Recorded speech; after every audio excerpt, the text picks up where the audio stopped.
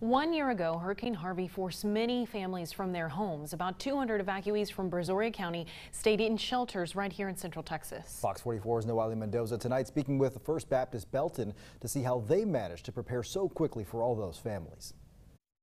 Although it may not look like it right now, but this gymnasium inside the First Baptist Belton Church once housed 80 people fleeing from Hurricane Harvey. We do our best to make them feel at home. Senior Pastor Andy Davis was here last year when the church took in about 80 evacuees. Harvey hit and we knew we were going to be needed, so we got everything ready, and sure enough, the county called and said, "Can you be a shelter?"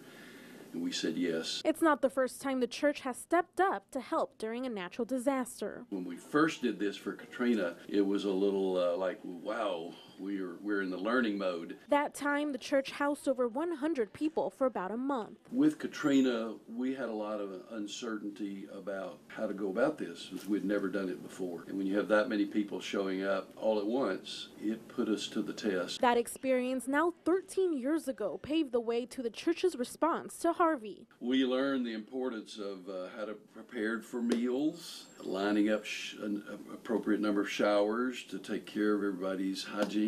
A medical community, we learned how to be absolutely certain that there is a medical person in the building at all times, and just the personal touch that we learned from Katrina and previous storms, how important it is to pray with people. All of which couldn't have been possible without the help of volunteers. Everybody's doing a better job, and we're better prepared now. The church now has an emergency shelter plan, and with it being the middle of hurricane season, they're ready. The I's are dotted and the T's are crossed, and we're ready, and we hope it doesn't happen. We love not being needed, but if we are needed, we're ready. The church says with the help of the community, they're always ready to help people, no matter the natural disaster. In Belton, Noelle Mendoza, Fox 44 News.